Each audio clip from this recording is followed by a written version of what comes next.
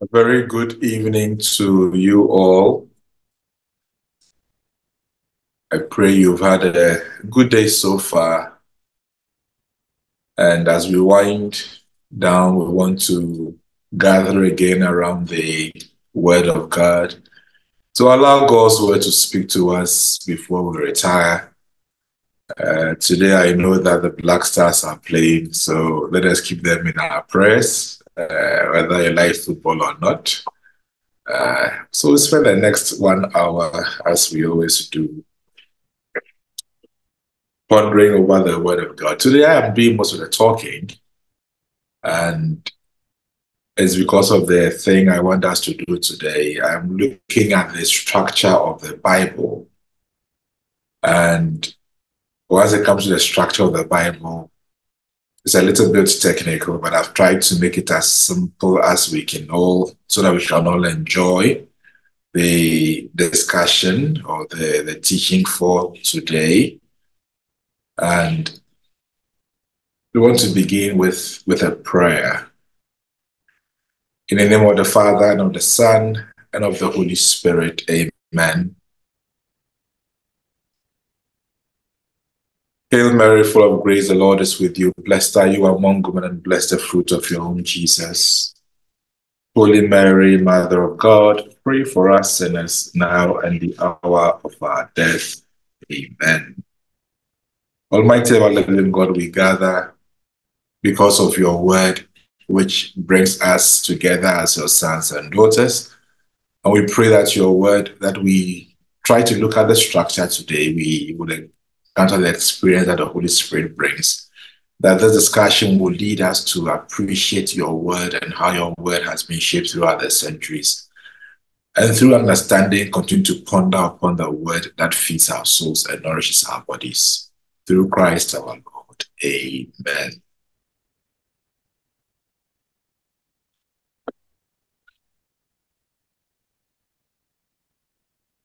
I want to believe you can hear me. Can I get a hi to see that you can hear me? I can hear you, Yes, Father. Father, we can hear you. So once again, I want to thank you for making last week's discussion so special, so enjoyable.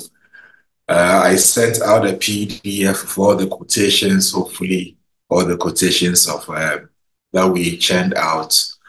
And I did that so that we can all have enough quotes to walk by, no matter the situation that comes our way as we go through this year.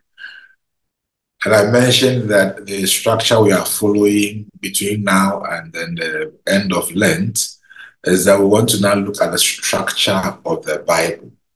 And so I'm taking the Old Testament today, and then next Monday, we'll do the New Testament. And the rationale is that having read Genesis, now let's see how the Old Testament itself is all about. So today, that is what I want us to do. And I begin with a quote from Dei Verbum.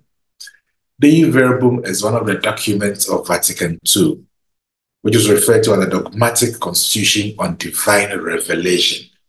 So Dei Verbum is word of God, Latin, Dei, God, in the genitive, verbum, word, right? So Dei Verbum, word of God.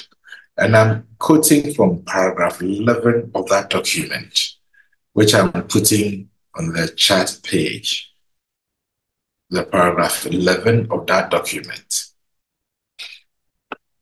And it says that those divinely revealed realities which are contained and presented in sacred scripture have been committed to writing under the inspiration of the Holy Spirit. For Holy Mother Church, relying on the belief of the apostles, holds that the books of both the Old and New Testament in their entirety with all their parts are sacred and canonical, because written under the inspiration of the Holy Spirit, they have God as their author and have been handed on as such to the church herself. In composing the sacred books, God chose men, and while employed by him, they made use of their powers and abilities so that with him acting in them and through them, they, as true authors, consign to writing everything and only those things which he wanted. Let me take it again and read along. That is why I pasted it there. Read along. And you get to appreciate the beauty of the language at play that is communicating to us the importance of the Bible, of the Word of God, and what we are going to do today. So those divinely revealed realities which are contained and presented in sacred scripture have been committed to writing under the inspiration of the Holy Spirit for Holy Mother Church, relying on the belief of the apostles, holds that the books of both the Old and New Testament in their entirety, taken together collectively, and also in their parts, if you pick them one by one, are sacred and canonical because written under the inspiration of the Holy Spirit, they have God as their author and have been handed on as such to the church herself. In composing the sacred books, God chose men, and while employed by him, they made use of their powers and abilities so that with him acting in them and through them, they, as true authors, consigned to writing everything and only those things which he wanted. So the main point I want to flag from this quotation is that once you are looking at the Bible, I mean, the Bible, as you know, is a collection of books. Ta Biblia is a collection of books, a library of books. But collectively, they communicate a message of redemption. Individually, in their parts also, we consider each book as sacred and as authoritative, canonical, authoritative. Authoritative because they were all written under the inspiration of the Holy Spirit. So why God would use men, why God used people to write the stories, because they were employed by him, even though they would use their natural powers and abilities, ultimately, what they were writing were things that God wanted to be written. That is what the church wants us to appreciate and reflect upon. So when you take any book of the Bible, you have that at the back of your mind, that God will use human beings, but will use them in a way that carries a message that he wants to communicate. Now, having that understanding at the back of our minds, we now look at the Old Testament. How many books make up the Old Testament? Just type your answers or mute yourself and talk. How many books make up the Old Testament? 46. 46. 46. How many books? Any other answer?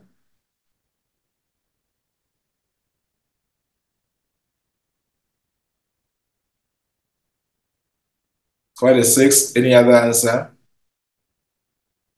39. So that itself sets the stage for the discussion for this evening. Some will say 39, some will say 46, right? 39 if you're using the Hebrew Bible.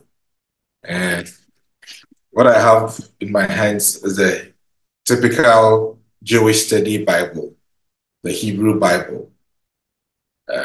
So if you have this, then your answer will be 39. If you are using the Catholic Bible, that will be 46. I'm hoping that by the end of the teaching today, I would come to why we have that difference. So if you take the Old Testament, what we call the Hebrew canon, canon here meaning authoritative, the rule, the measure. The Jewish Bible, the Hebrew canon, divides the Bible into three. You have the Torah, or the Pentateuch.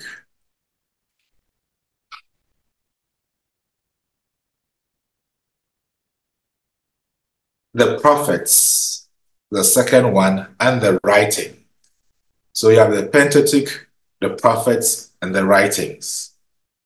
Or in the Hebrew, Torah, Nevi'im, and Ketuvim. Those are the three main parts of the Bible, according to the Hebrew canon. Other translations will group the Bible differently, but I'm sticking to this for our discussion. When we talk of the Torah, how many books are there? The first 5 books. And let's see if we can recollect what those 5 books are. What are they? Genesis, we all read Genesis, good. Genesis up there. The next one is? Exodus. Correct. And then? Leviticus. Leviticus, we are making progress. Numbers, and lastly? Deuteronomy. Great. So the first 5 books of the Bible, Genesis, Exodus, Leviticus, Numbers, and Deuteronomy, sometimes referred to as the 5 books of Moses. But scholarship has given reasons why we can say Moses wrote all of them. One of them, for instance, is that Moses records his own death, So if you take all those instances, they say that no, Moses couldn't have written the books himself, but they're attributed to him, Now, what are the main highlights of the books of this part of Scripture? The most important thing I want you to recollect and keep in mind each time you look at the Torah, the first 5 books of Moses, right? The first 5 books of the Torah, the Pentateuch, is that you will see in it the will of God. It's like so many things at once. The will of God is at play. In this particular instance, the will of God for Israel is at play. You see also a promise that God will make to Abraham and his descendants. You will see an outline of the facts concerning the people of God. You will see things about worship, about calls, how to worship the Holy One. Then also paradigmatically, you are going to see something about the story of human rebellion and God's plan of redemption. So these characteristics are found in the Torah, in the Pentateuch. The will of God for Israel, the promise, the facts about the future of the people of God, how to worship God as the Holy One, and the story of human rebellion and divine redemption. So, for instance, you look at Genesis 1 to 11, where you get to see the foundation story. You look at creation, the creation account which we discussed. Then you see how after the creation account, we have the disobedience of man in Genesis 11, setting the stage for the story of Abraham and the patriarchs. And by the time Abraham is leaving the stage, you see Joseph coming up. So the patriarchs will form their story. And then in Genesis 50, when Joseph is dying, he would indicate to them that the Lord will lead the sons of Israel out of Egypt into the promised land. And that sets the stage for the second book, where Exodus comes in. The theme of holiness is very central to the discussions in Leviticus. So every book would have a theme, but they are all shaping up to what makes the 5 books of Moses central to Israel's history. Holiness, one of the major themes. So if you come into Leviticus, you'll see all the laws that were given, but all of them will center around God saying to them in Leviticus 19 verse 2, "Be holy because I, the Lord your God, am holy." So the call to holiness is that which is conceived and put into practice in various laws and rituals. Also that the people of God can be who God wants them to be, a people called to a life of holiness. priestly people, killing people, God's chosen people. So once you look at it that way, then that becomes the reason why when you are reading Leviticus, even though some of the laws are not laws we are obeying now, you get to understand why those laws will be important to the community at the time. So basically, when we are talking about the whole Hebrew canon, we should remember that there are three parts: the Torah, the Nevi'im, and the Ketubim. Pentateuch, prophets, and writings. If you talk about the Torah, the first 5 books, Genesis, Exodus, Leviticus, Numbers, Deuteronomy. What are the things that you will see in this book? You are going to see foundational stories, something about creation, going through human rebellion. Then it will set the stage for the patriarchs. Abraham and Jacob will all come in. By the time Joseph is leaving the scene, how he ends the story will set the stage for the story of the Exodus. Relating with God, how do you get to understand the nature of God? That comes clearly, not only on Mount Sinai, but even in that whole story of Leviticus. You know, where the laws and all those things are fleshed out, and that with the understanding that the people are called to a life of holiness. How do you live it out? That is where the laws and the rituals all come in. You know, so then the book of Numbers will also reinforce, especially the first part, will reinforce how the Israelites need to be able to travel through the wilderness with the sanctuary, with the tent in their midst, as a people have been set apart by Yahweh.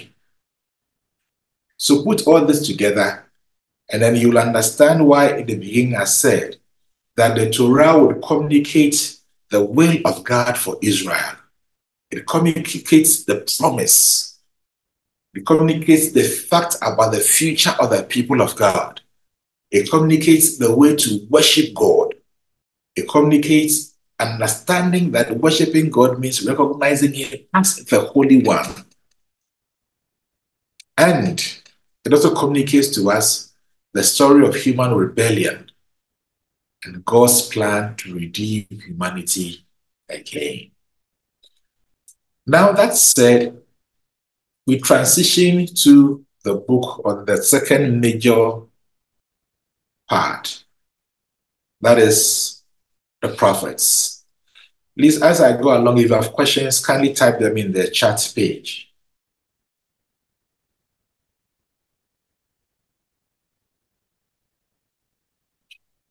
So the second major division is the prophets. And here it starts from Joshua through Judges, Samuel, Kings, Isaiah, Jeremiah, Ezekiel, and what we consider as the 12 minor prophets. And each time we talk about the book of the, I see a question whether Leviticus was targeted at the Levites. Not only them, but the whole people as a whole. That is why you have rituals for almost everything in the book. Great. So we go to the prophets. So we have Judges, Joshua, Samuel, Kings, Isaiah, Jeremiah, Ezekiel, and the 12 minor prophets. If you hear the term minor prophets, it is not used in the sense of that they were less important. They were less important.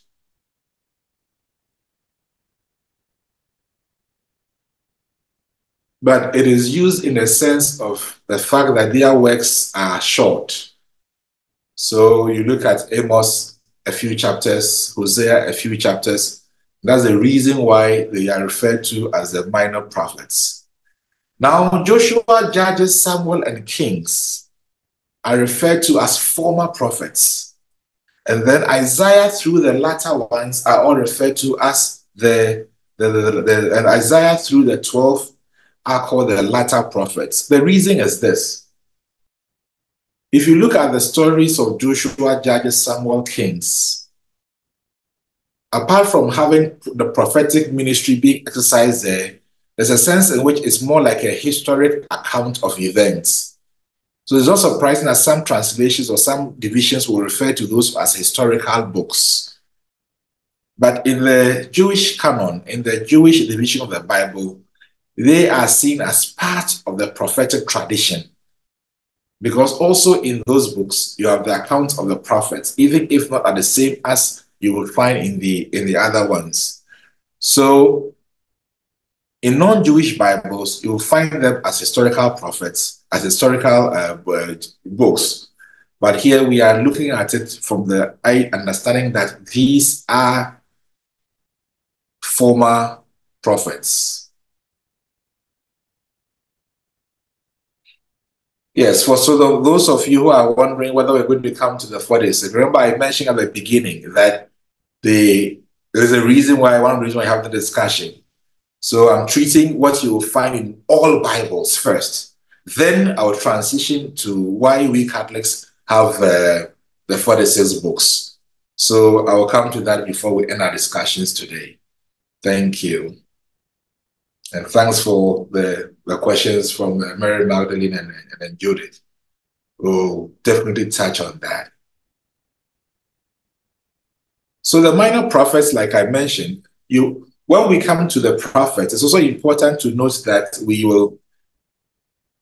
Jeremiah, Isaiah, Ezekiel are usually referred to as the major prophets in some literature. And it's also because of the volume of their work. That is primarily the reason why. Another reason would be the time in which they ministered. And then the 12 minor prophets are Hosea, Joel, Amos, Obadiah, Jonah, Micah, Nahum, Habakkuk, Zephaniah, Haggai, Zechariah, and Malachi, whom I have put out on the chat page. It is instructive to note that with the exception of Jonah, if you look at the minor prophets, with the exception of Jonah, they all contain collection of oracles. All of them have certain oracle that God will speak publicly to the Israelites. And the most famous one is one from us, if you take the book of Amos. You see Amos will declare an oracle over an oracle over an oracle for the 6 or 4 and then 5, then he will come out against them, lashing them against the kind of practices that were going on, So let me recap the prophetic side, just for us to get some clarity there. Once you talk about the prophets, you are starting from the books from Joshua, including Judges, Samuel, Kings, Isaiah, Jeremiah, Ezekiel, and the 12 minor prophets, which I have put out there on the chat page. You can divide them into former prophets and later prophets. Former prophets are the books of Joshua, Judges, Samuel, Kings. And then you can also divide the latter prophets are Isaiah, Jeremiah, Ezekiel, and the 12 minor prophets. If you take the latter prophets, you can divide them into 2, major prophets and minor prophets. And the major prophets are Ezekiel, Jeremiah, and Isaiah. And the minor ones are Hosea, Joel, Amos, Obadiah, Jonah, and the rest of them. But like I said, the division is not about, it's more in terms of the number of pages, the sense of their minor ones being short, So it's not as if that they didn't have, you are downgrading their importance in the history, but it is about differentiating what they did. One of the things that the prophets would always do is that they would always call the people to repentance. And even more so, they would then now look at the idea of God intervening in the historical events. And once God intervenes in the historical events, it means that there's going to be transformation of the conditions of the life of the Israelites. So if you pick Isaiah, you will hear statements such that God is about to do something new. Do you perceive it? Do you see it? Right? So all those instances, look at the valley of the dry bones in Ezekiel. You know, Jeremiah saying that the plans I have for you are peace and not disaster. All those instances are communicating God's dramatic intervention in the historical conditions of his people, in the historical events of his people, and how he will now transform the conditions of their lives. So it's one of the major themes that you find in the prophetic literature. How about the third major division? The third major division, we have what we call the writings. And usually you would see that if you pick any Bible, you'll find the writings will begin with the Psalms. Some may follow it up with Proverbs and then Job. Others will do Job first and then Proverbs. But the Psalms always begin the writings. And after that will then come the 5 smaller books, also called the 5 scrolls. You have the Song of Songs, you have Ruth, you have Lamentation, you have Ecclesiastes, you have Esther. You know, so the first session is composed of the 3 larger books, Proverbs, Job, Psalm, but always Psalms will begin. Then you have the 5 smaller ones, the Song of Songs, Ruth, Lamentation, Ecclesiastes, and then Esther. Then the last one will be Daniel, Ezra, Nehemiah, and Chronicles. Daniel, Ezra, Nehemiah, and Chronicles.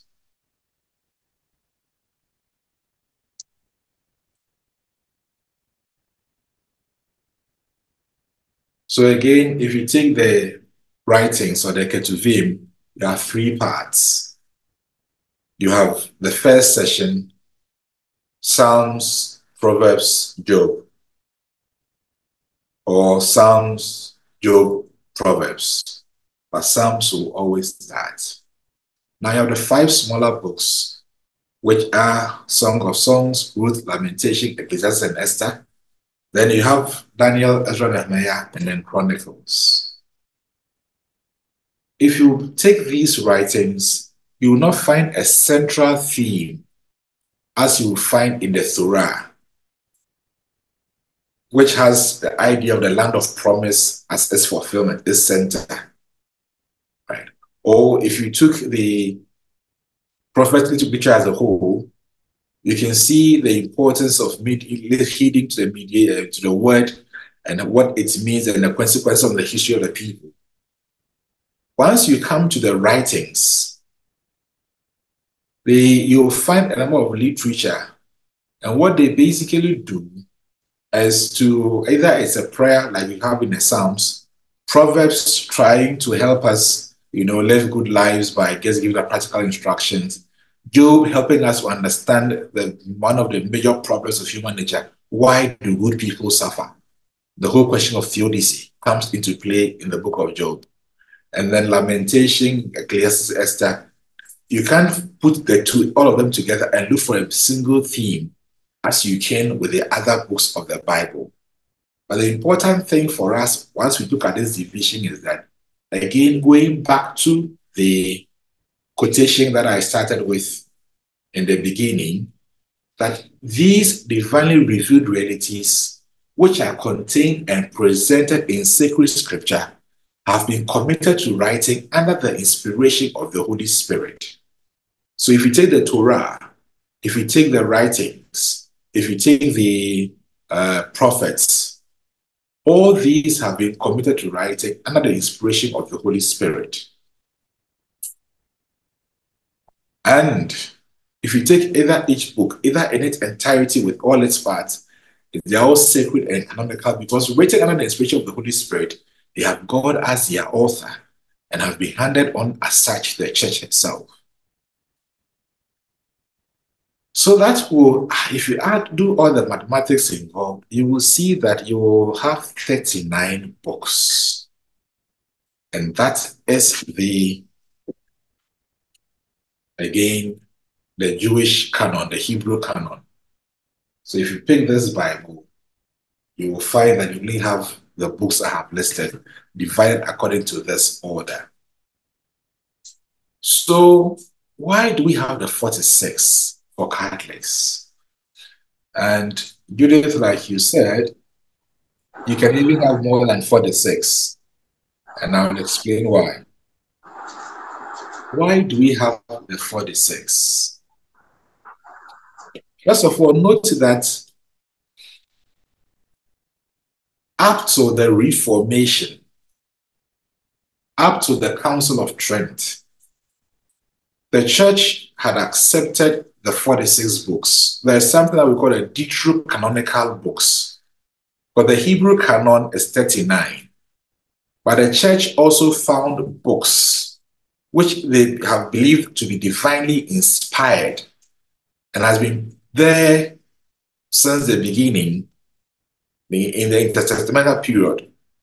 And because of that, the church held on that, look, the qualifications, the rules that were used to select books as part of the tradition of the divinely revealed word applies to these books.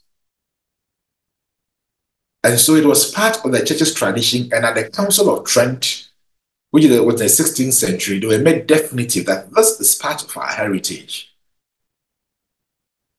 So you can imagine that the then Christian world all used that book. The Bible with 46 books were all that we're all using, or was all that we're all using. Now, with the Reformation, Martin Luther and his people decided that they were rejecting, they were just going by the Hebrew canon. So what we call deuterocanonical, second canon, because the Hebrew canon is the first canon, the first rule, the first selected books. And then with tradition, the second deuterocanonical books were accepted. What we call deuterocanonical, they call apocrypha, hidden, something that is also to be accepted. So from that point onwards, you will see that the Protestants don't have those books in their Bibles. That is the major reason. So what we refer as deuterocanonical, the second canon, they view it as not being divinely inspired. So you can say that the Jews and the Protestants are on the same angle when it comes to those books. But the Catholics and the Eastern Orthodox Christians, we consider them as inspired. So we have held on to that teaching and to that belief that deuterocanonical book, the second canon, like Deuteronomy, the second book, so the second canon is also divinely inspired. And the Council of Trent in 1546 made it definitive. So if the Protestants don't have it, it's because Luther and their leaders rejected the Catholic canon and then said that they were going to stick with the Hebrew canon. So what are those books? Like Judith said, I mean, you can find there are more than six, that there are more than seven. However, if you merge them, so let me put the books out there. You can see that there are even 12 of them.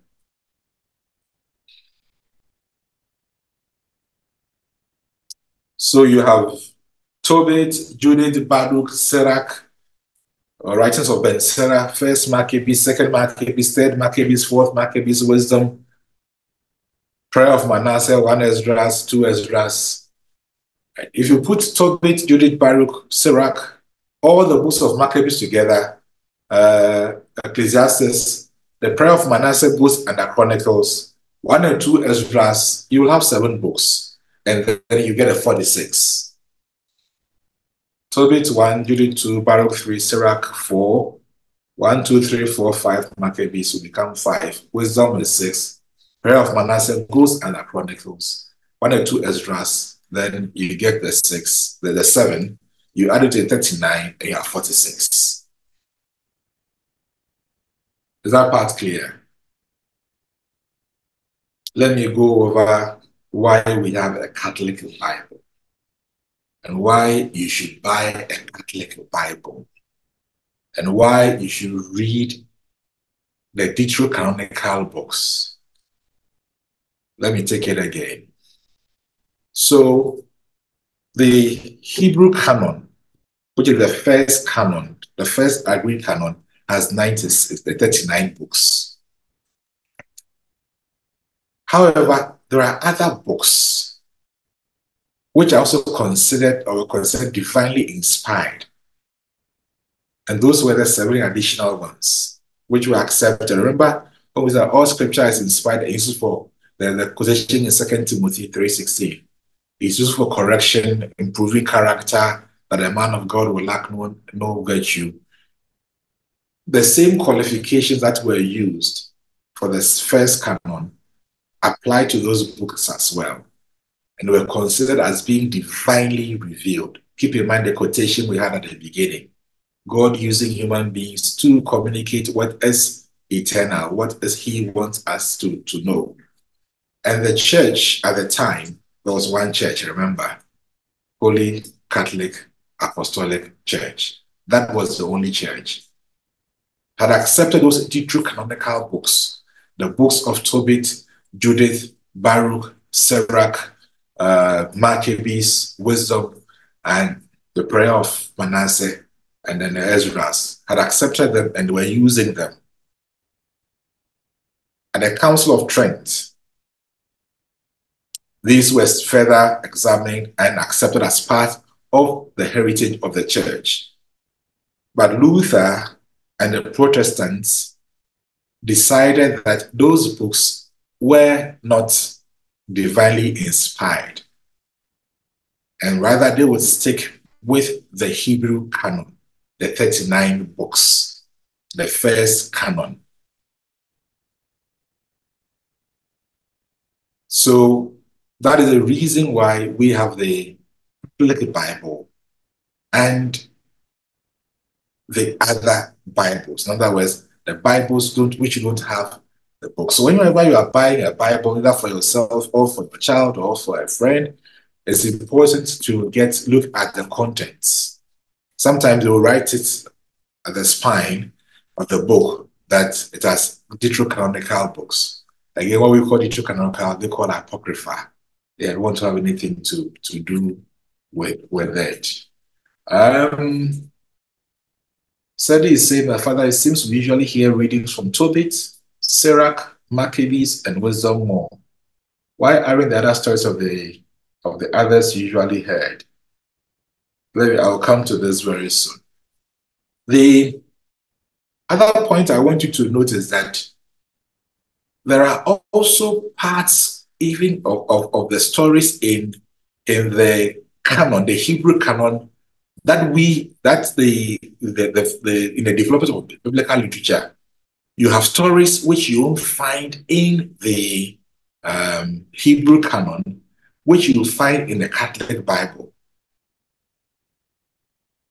I don't know, at one of the programs, I'm trying to remember which one, when we read the story of Daniel, you'd recall that in some of the Bibles, those of you who are using the African Community Bible, there were more details in it about how the angel came into the furnace and then pushed the heat out and all that.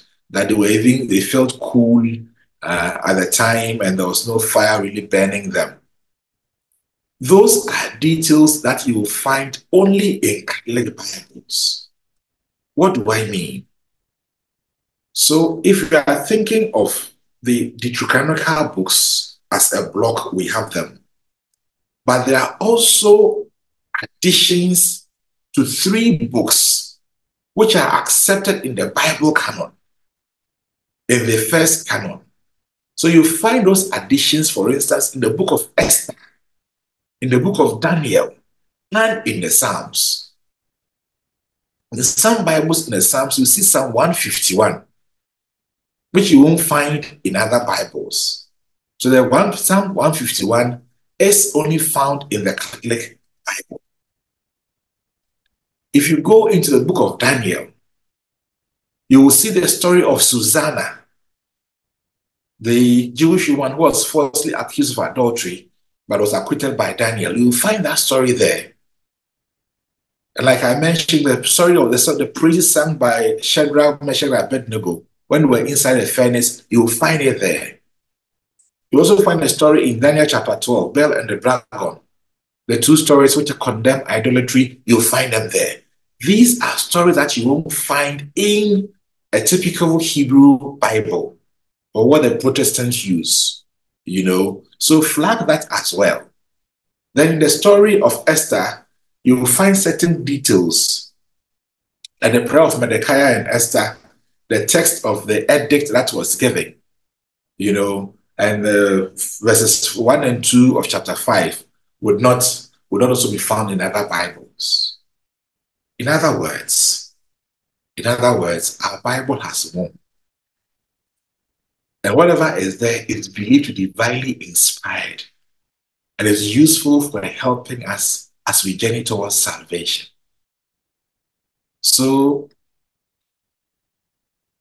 if you hear that we have more books of the Bible, that is because when it got to the 16th century, during the Protestant Reformation, Luther and his people decided to let go of the Catholic canon, or the canon we were using at the time, and to stick to the Hebrew canon.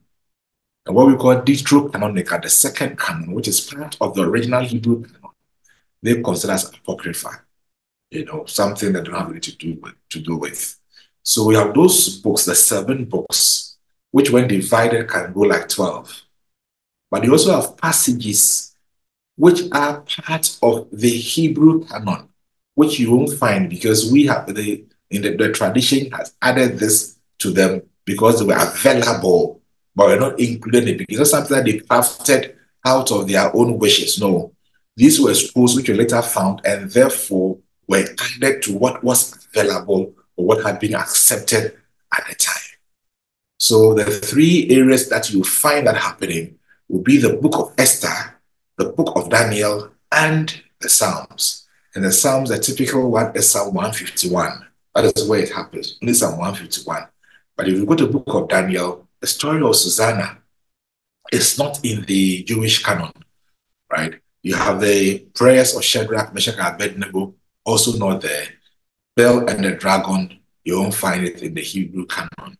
Then Esther's example that I have given. Now let me pick up a question which came up. Sadie is asking, it seems we usually hear readings from Tobit, Sirach, Maccabees, and Wisdom more. You're right. Wisdom particularly, Maccabees particularly, even at a funeral sometime, right? If you're looking at why we pray for the dead, we fall into Maccabees. Oh yes. Another reason why the reformers let go of the traditional, or what we call the Deuterocanonical books, is that they also felt that it gave us room to justify some of the things that they were against. For instance, praying for the dead, issues like purgatory and those things. It's like that is one area that we will find our references. And those were things that we're not comfortable with. And therefore, if we let go of those books, then obviously there will not be any justification for us to preach those things. So keep that also in mind. One of the reasons why we had that departure in terms of how many books or what kind of books should be in the Bible. So we hear from Tobit, yes, Sarah more, also because the readings, as you know, are chosen, especially the first readings are chosen to flesh out some aspect of the gospel reading. So it's unfortunate that we don't cover every part of the Bible. And that is why discussions like this are important to supplement what we don't hear publicly. And that is why if I were you would also want to even begin to read more of those books which you don't hear about more, right? As a way of filling in the gap. But if you don't hear of them, it's just because of the structure of the mass and how the readings are chosen. It's not because some of them are not important, right? So hopefully with our discussions here and there, we'll be able to come to some of these questions with time. Now, let me ask, do we have any general questions? I know that today it's been more like me giving out the topic, but it's supposed to be like this for today and then for next week. Then we will. Yeah, I had a question. Oh, sorry. Yes, please. Yes, yours. You said there are 151 psalms. There was the Psalm 151. But I thought there were only 150 psalms, and also I wanted to know what was in Psalm 151. So if you go into the division of the psalms, when we come to that, you will see that at certain points the psalms will dovetail into two. Some parts are classified as two parts. Okay. Yes, and that's how come you will end up with Psalm 151 in some Bibles. Okay. Okay, and what was in Psalm 151 that you mentioned? So sorry. Yes, so it's I'm trying to retrieve it for you. Okay. Hallelujah, the Psalm of David, Jesus' son, I was the smallest of my brothers, the youngest of my father's sons. He made me a shepherd of his flock, ruler over their young. My hands made a flute, my fingers a lyre. Let me give glory to the Lord, I thought to myself. So even if you Google it, Psalm 151, you would find it. I just type into Google. Okay. Yeah. Okay, thank you. Yeah. Some Bibles, it's like David singing his praises and the praises to God for him being chosen and God anointing him, making him a leader to rule over the people. That is what it's about, yes. Okay, thank you. Okay.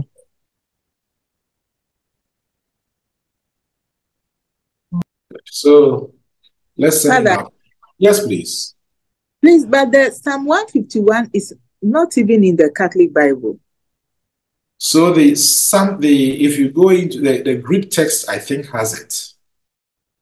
So if you don't find it there in the Bible that we have, I think if you go online, it is provided as part of the heritage of the church. So I wanted to mention that so that if you hear it somewhere, it's not like we've never heard of it before.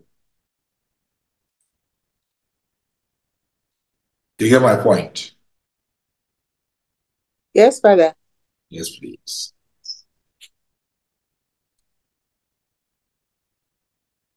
So please look at the Deuterocanonical the books. They are very rich. Very, very, very rich. I mean, if you go into Ben Sira, you'll find enough pieces of advice as you find in Proverbs and even more. You know, Book of Maccabees, you see how people were zealous for the Lord and how they communicated their zealousness to the point that they got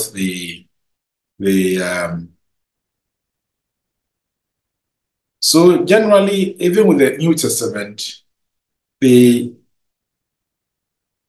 the historical closing of the canon, usually it comes at like the 70 AD one was at Jamia, right? It is not something that anybody can add to it now currently. The canon was closed. Like, if we come to the New Testament, for instance, I would answer this question better for you, but when we come next week. Because, for instance, you have Gospel of Judas, Gospel of Thomas. So how come you only kept 4 Gospels, right? We look at the criteria which was used and why certain aspects, even have the Gospel of John, like I've mentioned Judas and I've mentioned Thomas, you will see why certain books were rejected and why certain others were kept. We can talk about this next week when we pick up the New Testament.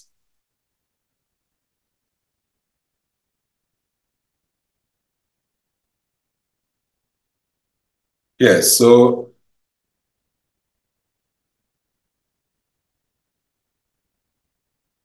Mary Magdalene, you're right. The good news also doesn't have it. Where is my good news? Yeah, also doesn't have. But like I said, I wanted to put out the full information out there. So just in case you come across a Bible which has that, then it's not like, hey, where is this? But like you know that this is also that is considered as a biblical text.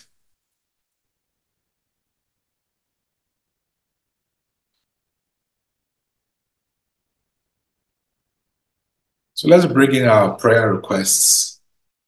And we've said a lot today, but thankfully we also have the recording, and so we can go back to it and then play it and see the divisions of the Bible as we find in the Hebrew canon. And then you also now know why we have more than they have, and some of the reasons which are counted to everything changed from the Reformation. At the time that we're all one, we're following the Bible, which are both the usual canonical books and the Hebrew canon. We want to pray for ourselves. We want to pray for God's protection, guidance, and blessings on Mr. Datson and the children, for Samuel and Antoinette, for strengthened faith and good health, for peace and unity in families, for divine healing,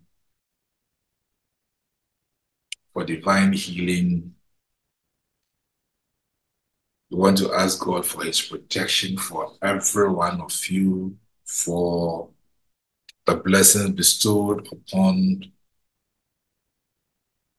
Praise's family, for divine mercy of our families, for peace of mind, for God's blessings of the work of our hands,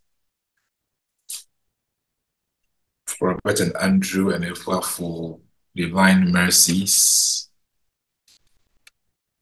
for health, for closeness to God, for new beginnings for the university students, for all priests and religious. We pray that the Father of mercies will increase our faith, even as we pray for our special intentions. And these are intentions, like I say, I carry them in my heart. I carry them to our Blessed Mother when we pray. Almighty ever-living God, we want to thank you for our discussions today that led us to the structure of the Bible. We thank you for our heritage as Catholics, which includes both canonical and deuterocanonical books. Father, may your word continue to strengthen us even as we walk with you. And listen to our prayers, the prayers we are asking for good health. We are asking for divine blessings. We are asking for restoration. We are asking for your blessings upon the work we do. We are asking for peace of mind. We are asking for your presence in the life of all students. We are asking that you bless our youth. We are asking that even as we put these intentions before you, we also acknowledge your faithfulness and your love. So, Father, have mercy upon us. Bless us. Keep us together and continue to be our shepherd. We make our prayer through Christ our Lord. Amen. So before we leave, let us all remember that we are having the prayer clinic for our youth, our children between the ages of 5 and 15. And we want parents and grandparents and adults of the parish to be invested in this program. And also to signal that at the beginning of February, we would be doing the novena to Saint Joseph, entrusting into the hands of God all the work that we do. Meaning that as we go through the year, Saint Joseph, who is both husband and father and the patron of workers, will make sure that God will bless the work of our hands and also help us to receive more blessings, more insights, more encouragement. Because sometimes we labor and labor, we don't see results. To ask Saint Joseph to be our help and our guide. And that is what we are going to do from the 1st of February to the 9th of February. We are committing our year to the hands of Saint Joseph. The Lord be with you. And with your spirit. The Almighty God, With your spirit. Father, Son, and the Holy Spirit. Amen. Amen. Amen. Amen. Amen. Thank you. Good night, everyone. Have a nice evening. Thank you, Father. Thank you. Father, good night. Good night. Good night. Good night.